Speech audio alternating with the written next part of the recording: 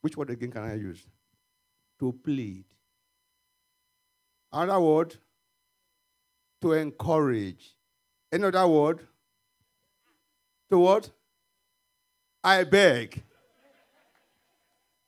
Amen.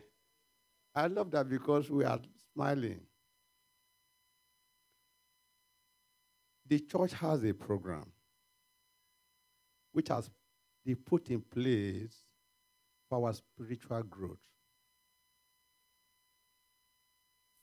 2 Timothy 2:15 says we should study. But if you look at the other part, rightly dividing the word of God. What does it mean? What do you understand by that? How do you rightly divide the word of God? It also means the application of the word.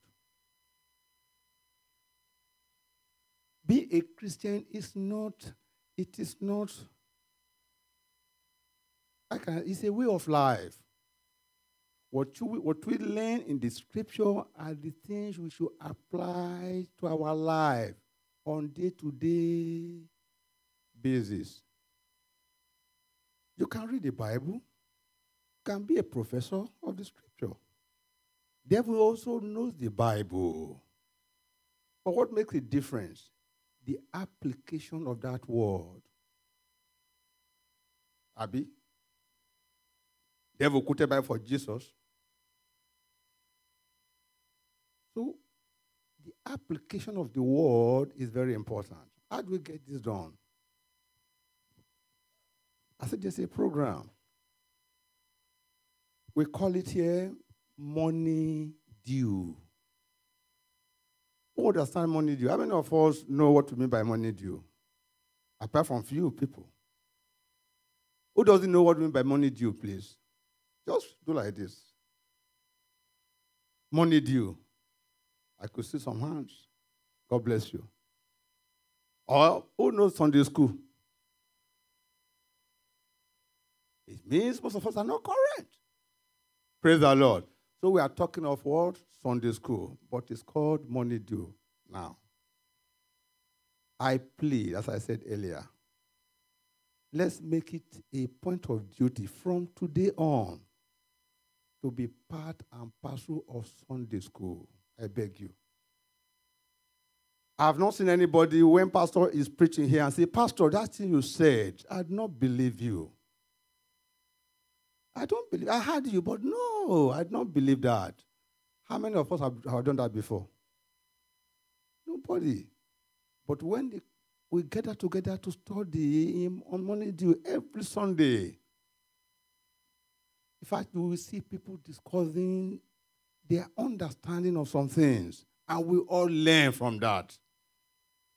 Praise the Lord. This morning we watched a clip from a man of God. He read, I think, Matthew 5, let me pick 14, say, you are the salt of the world. When he was analyzing it, he said, you need to contribute, you need to impact life. I want everybody to make it a point of duty from today, starting from Sunday, to be impactful in Sunday school. Come and contribute. We want to learn from you. We want to hear from you. And God will give us the grace to do that in the mighty name of Jesus. Amen. So I'm pleading, please. Your Sunday service, it is not complete with that word, money due.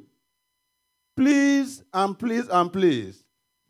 By the mercy of God, starting next Sunday, let's be here at least 9 o'clock. We start 9 o'clock to enjoy the blessings that is what?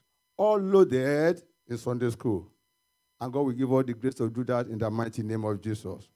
So how many of us will be here on Sunday? How many? 9 a.m. I don't want to say that. It don't say it belongs, it's only pastor that goes. That is for pastors. No, it's for everyone. Please, let's try to be available every Sunday. And God bless you.